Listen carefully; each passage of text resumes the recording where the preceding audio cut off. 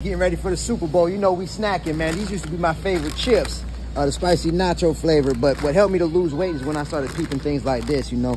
I noticed in the ingredients, first of all, you got the vegetable oil, the corn oil, the canola oil. These are heavily processed oils. One of the side effects is weight gain, but then you see natural and artificial flavors. You see yellow 6, red 40, artificial color.